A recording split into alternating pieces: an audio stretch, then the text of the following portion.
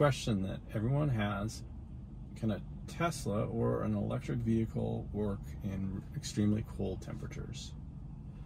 The truth, they definitely have reduced range.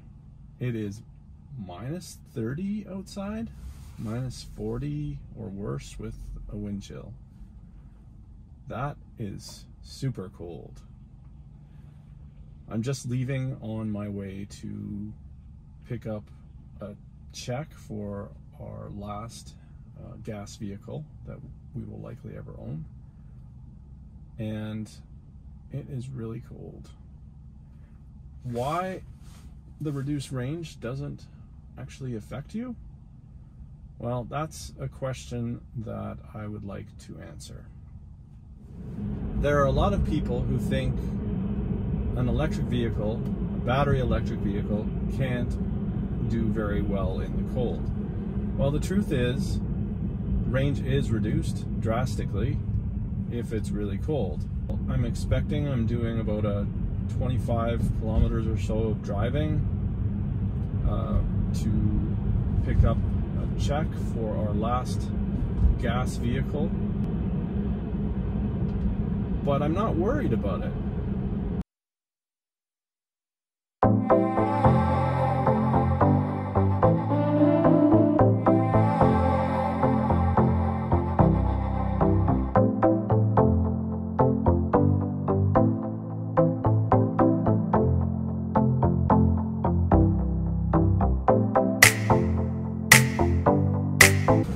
The car handles extremely well even when it's this cold and slick. The car is nice and warm inside.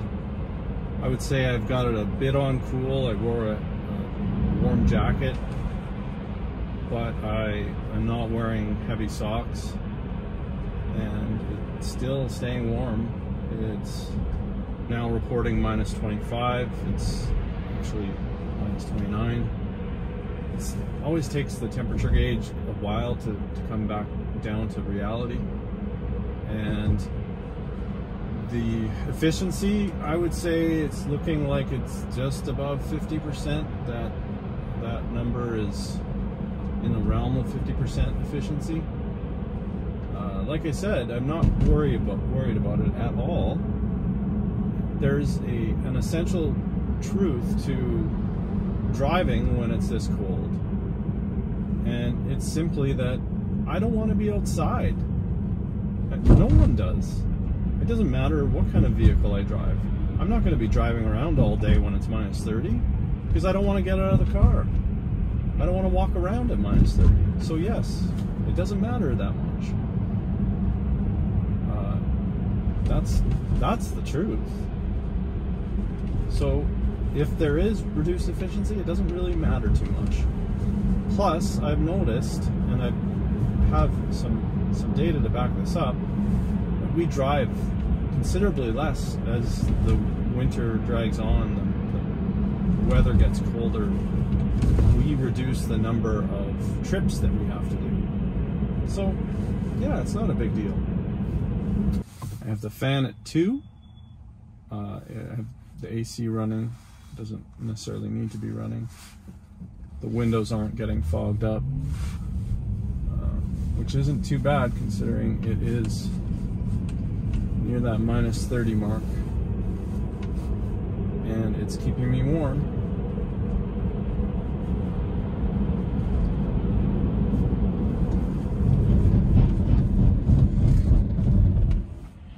That was slippery. Car stopped in its tracks for being on ice. Standard range plus rear-wheel drive. It handles very well.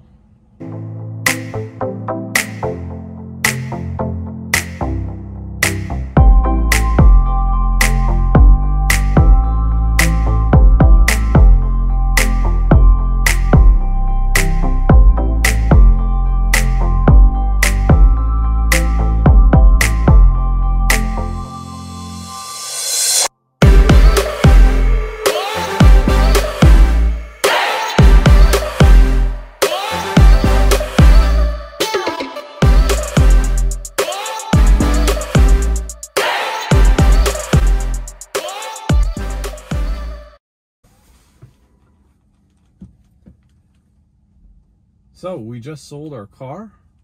We will no longer have an internal combustion engine in our family, gas or diesel or otherwise. All electric. So even when it's minus 29, we still have to deal with this weather and reduced efficiency. It's not that bad because you don't need it. You're not driving a lot when it's this cold. So back to some of those facts.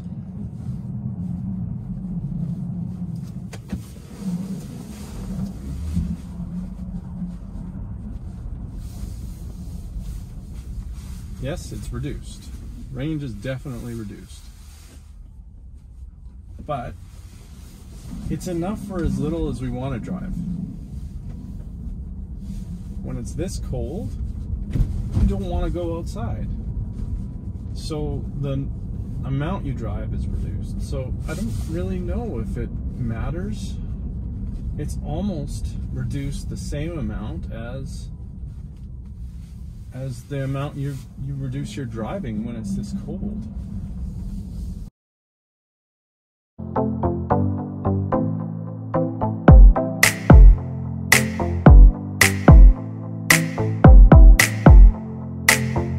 Something else to think about when you're driving in this kind of cold weather, you want to have your tire pressure inflated a little more than you would normally.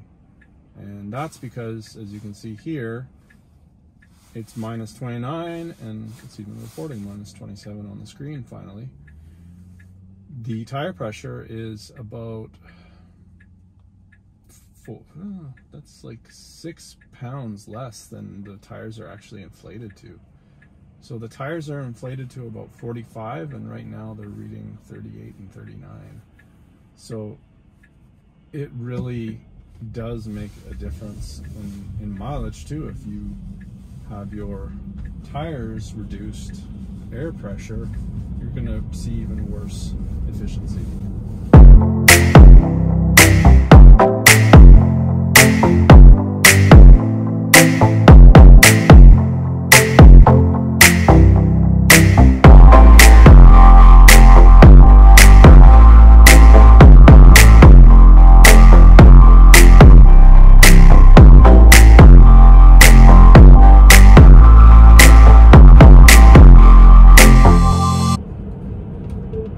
Turn on seat bacon, level 3.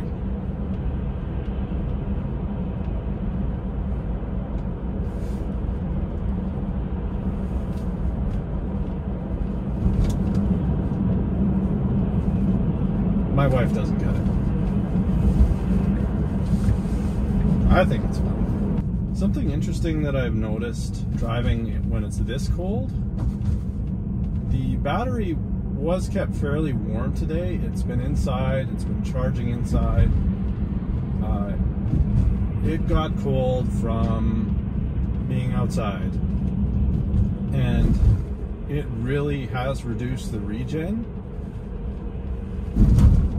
Driving isn't making a big difference with the regen, it's not coming back. So that is something else that happens when it's this cold. The battery just cannot get warm.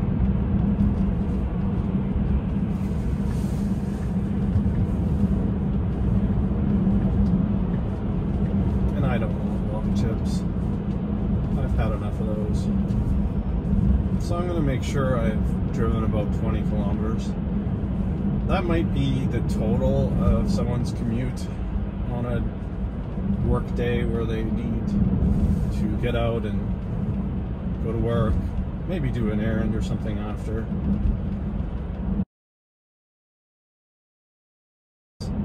In the absolute cold, minus 29, minus 40 with a wind chill, it is cold. Can this car perform? The answer? Yes. Very well.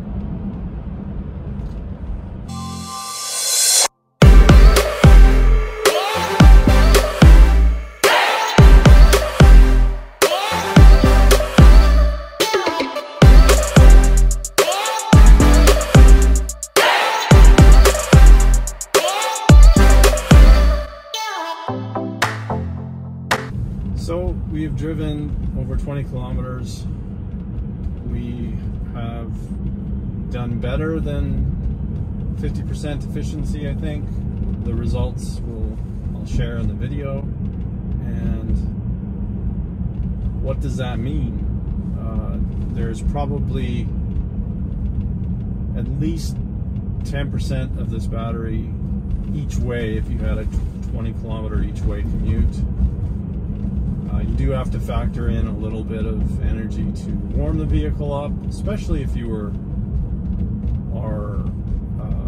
going out in a day like this. You don't want to just drive away with a cool battery. So that is another factor. Warm your battery up before you start driving. And we're going to do other fun little tests where we do things like drive without warming the battery too much to see if the car warms up or not. And those aren't recommended things, but they are interesting things to compare with a gas vehicle, with your normal internal combustion vehicle. Anyway, hope you enjoyed the video. Thanks for watching. If you liked the video, then please give us a thumbs up. If you didn't, then feel free to give us a thumbs down. Don't forget to subscribe. We'll have regular content and we don't want you to miss out. Absolutely. And if you have any tips or any questions about the car, tips for the videos, then feel free to comment down below. Please use our Tesla referral if we've helped you make a decision on going electric with the Tesla. If you're going electric with another manufacturer, that's great. For more bite-sized content, follow us on Instagram at Rocky Mountain Tesla. If you want to be a guest on the show, drive around in this and talk about EVs, then DM us or comment below as well. Awesome. Thank you. Later.